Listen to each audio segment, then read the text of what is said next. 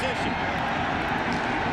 Arizona a year ago here at Husky Stadium absolutely demolished 54-10. The Cats remember. Malabulu on the option, nothing doing. A loss of 2, and it is Steve Empman, the man Gene Washington spoke of just a few moments ago. Malabulu, the junior out of Carson, California, he sparkled against Stanford, as he did last year against UCLA on that big victory. Billy Johnson, he is the fullback. He's only 196 pounds, but as I said a few moments ago, he has got to have a big game today. And the offensive line is anchored by John Fina. It is now 2nd down and 12.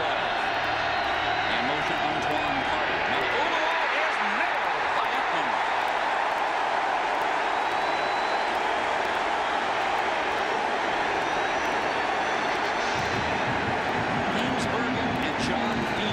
Side of that offensive line. Number 90 come from the inside. He took a hard inside and just undressed Tagoe on the right side to drop Malabulu.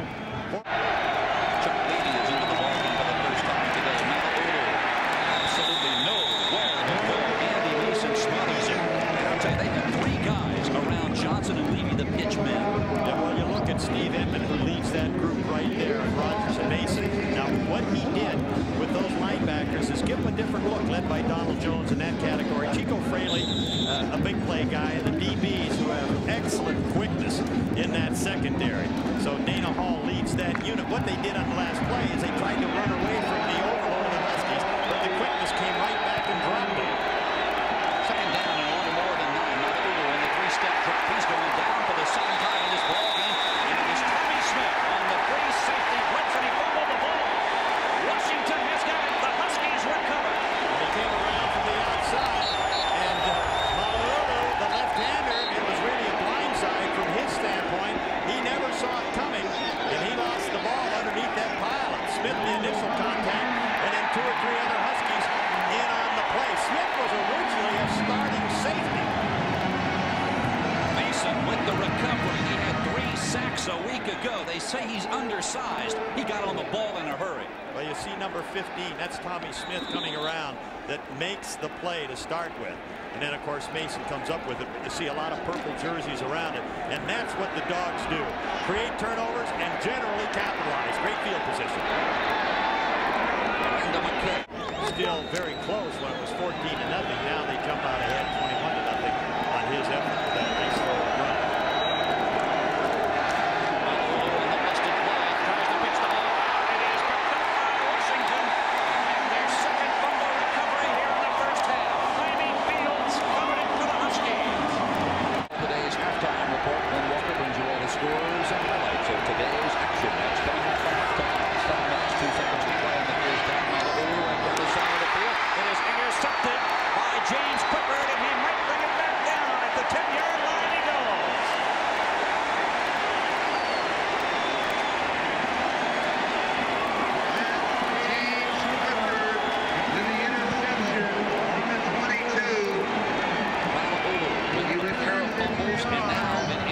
And that was a terrific play by James Clifford. His 2nd interception, sat out all last year. He'll pick up a nice block from Walter Bailey. You'll see Clifford, number 53, looks like a receiver. Look at him go up and take that football. Here's the block behind it. You see right there, bang. Now he turns it upfield. As I say, missed last season with a knee after having led the conference in tackles. Lost his job to Dave Hoffman, but working back in the lineup. And they'll beat him to the point of attack, as they did right there. One of the problems Arizona is having trying to run the game, and they have minus 14 yards rushing, is they don't have a big fullback to get up in front of Chuck Levy or Antoine Carter. Malabulu is intercepted. Walter Bailey will go. Touchdown, Washington. Bailey's 3rd pick of the year.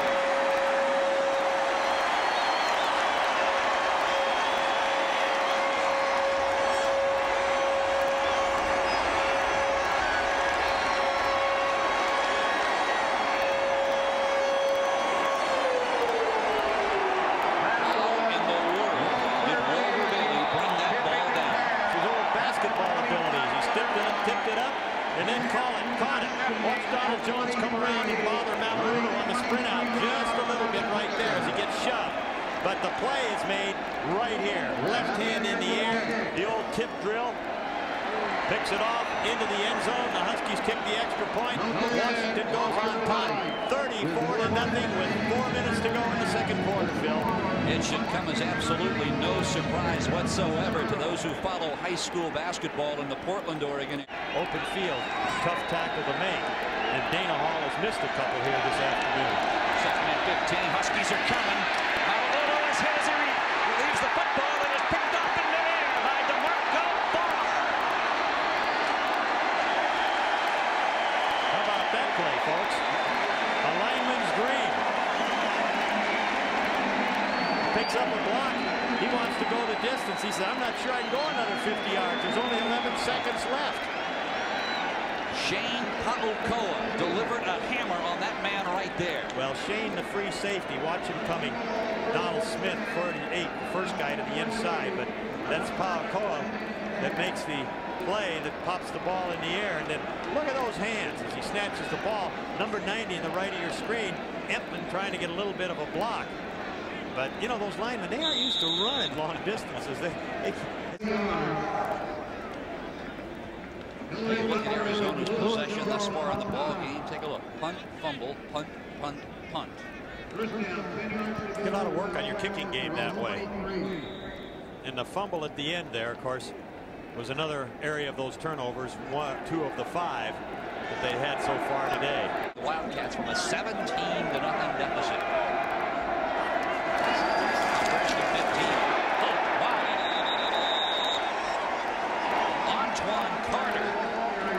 Was almost in a position of having to tackle Andy Mason. Malaulu's handoff almost went to that guy. Well, from the left side of your screen, or the right side in this instance, you see him step up to the inside. Carter just blasts him to make that tackle. Lucky they didn't have a fumble for him so he could step up and really follow through on the toss, and of course resulted in a nice reception.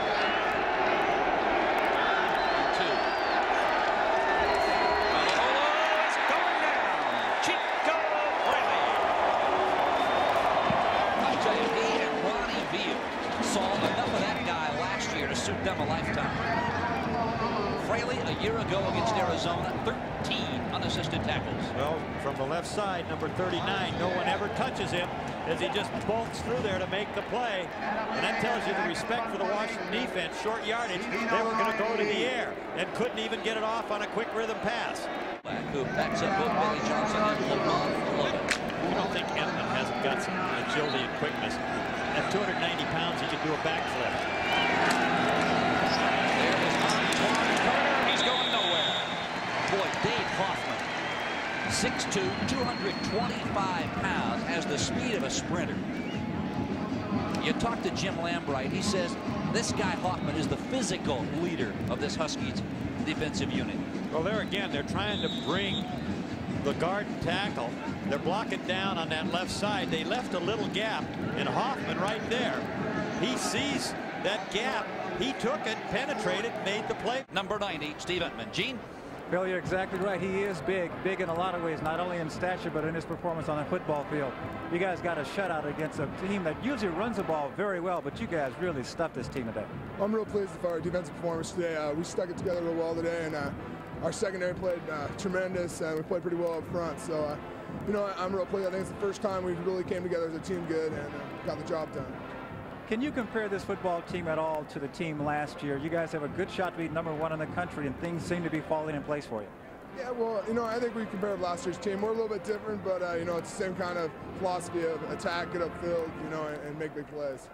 What about you? Everyone is double teaming you, and sometimes they triple team you. How frustrating is that for you? Well, it's frustrating, but, you know, I really don't care. It's a team effort out here, and if I'm getting double team Hoffman or Fraley or someone, Don Jones is going to step up and make a big play. So, you know, it's a team effort, like I say, and if I get double team, that's fine, as long as someone makes a play. Congratulations. Thanks for being with us. Yeah. Okay, there he is.